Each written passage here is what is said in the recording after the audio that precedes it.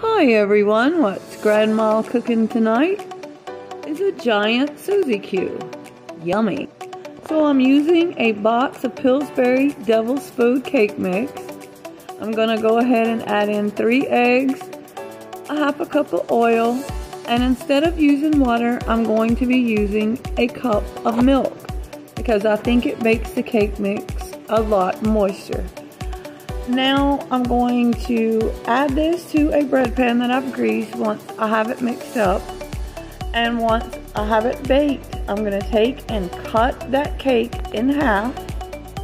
I'm going to use 1 pint of heavy cream with a half a cup of powdered sugar and 1 teaspoon of vanilla.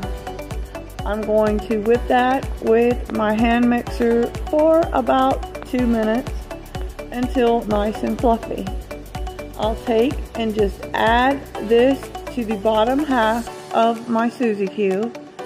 I'm going to be adding about 4 to 5 inches of the whipped cream because I love a lot of whipped cream in between the layers. So I want it to be about 3 times the size of the cake. Now I'm just going to take and smooth the edges on the top and around the sides and add the other half of my cake to the top of that, and there you have it. Nice, yummy Suzie cube. Enjoy, honey.